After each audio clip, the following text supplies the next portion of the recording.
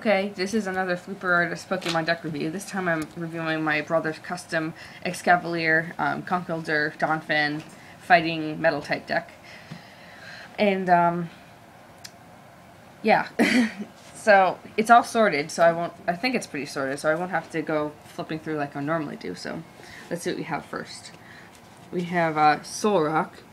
He's not bad, you know. He can burn a Pokemon, and then he does kind of commit like a suicide type thing. He has this explosion attack that does 90, but then you have to, it does 90 to himself, so he's knocked out if you use that. Plus power, it does an extra 10 damage. It gives your Pokemon's attack another 10 damage. Actually, that's not bad if you have an attack like Collect or Dual Draw that normally doesn't do any damage, you know. Escape Rope, both players have to switch their Pokemon. Full Heal, remove any negative status conditions. Energy Retrieval. Hypnotoxic Laser, Team Plasma exclusive, lets you poison the opposing Pokemon and flip a coin. If heads, I believe you put them to sleep. A Pokeball, everyone knows how that works. Asylum. Nice supporter, lets you take 3 energy from your deck, put it into your hand. Got another Silent, another Pokeball. A Town Map. This is an interesting card. It lets you flip your prize cards upside down, and they stay that way for the rest of the game. I think that's an awesome card, because you know you never know what you're going to get in a prize card. Potion, another potion, another plus power. Pokemon Communications, Energy Search. Switch. Here we go. Here's the Pokemon. So I have Roggenrola up first. Let's see. It's got 60 HP. Harden. You prevent the damage done to Pokemon if it's below 40. So unless the attack does over 40 damage, it's negated. And a typical high energy attack. But again, it's alright because he evolves into this thing. Baldur, who does Smackdown, which actually does 60 damage more if they have a fighting weakness. So that makes it to 160. That's 160 damage. That's a lot.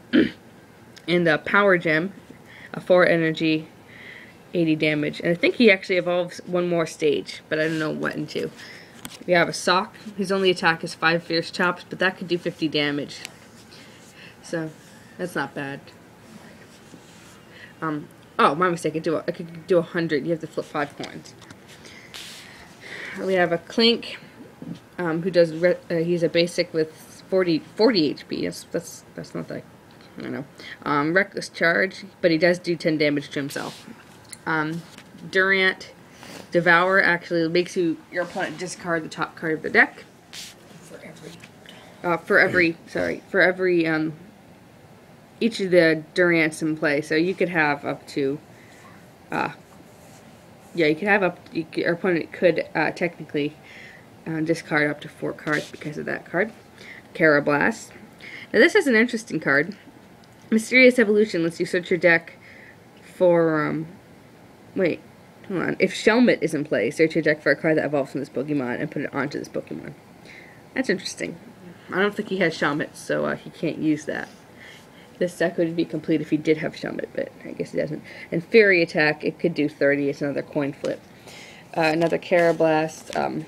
The colorless Dredagon. I don't know if this is the new one or the old one, because there's a Dragon type one too. Rough Skin basically just it gives your opponent 20 damage if they attack him. And Clutch does 60 damage, and you can't retreat next turn. Your opponent can't retreat. You have some energy. Here's another Clink. This one looks a little better. Rigify, which means that damage done to this Pokemon is reduced by 20. And Vice Grip, which does 20. Then he evolves into Clang, who can confuse a Pokemon and also does 60 damage with Guard Press, which is reduced by 20. And then he has Clink Clang, which does Charge Beam, which can actually basically does 30 damage, and you can attach another energy to him. Zap Cannon does 80, and but there's a catch. You have to flip a coin, and if tails, you can't use Zap Cannon next turn. Here we go, Escavlier. He's a really, really cool card. First off, we have Guard Press. He has 90 hit points. Guard Press does 40, and as usual, it reduced by 20. And Twin Needle, which can actually do 140, but it's another coin flip attack. He's not bad. And then he has a foil sparkly one. Some more energy, another Durant with the same attacks. Another one. A Skarmory. That's an interesting metal type. 100 HP.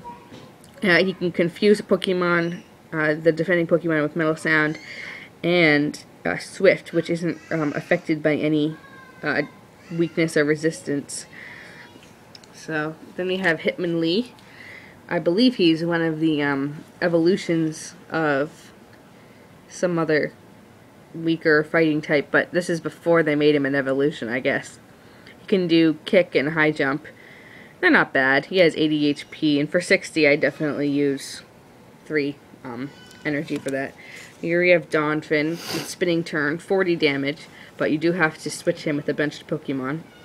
And a Wreck, which had the capability of doing 140 damage if you had a stadium in play. We have some energy over here. Lots of energy. Oh, Sandile. A foil Sandile. So this guy does Sand Trap, and your opponent can't retreat next turn. And Bite does 30.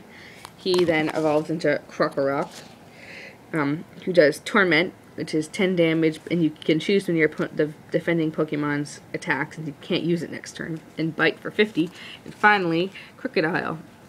And he again has Torment, but this time it's 30 damage, and Krookodile, which could do 100 damage if the defending Pokemon already had damage on him.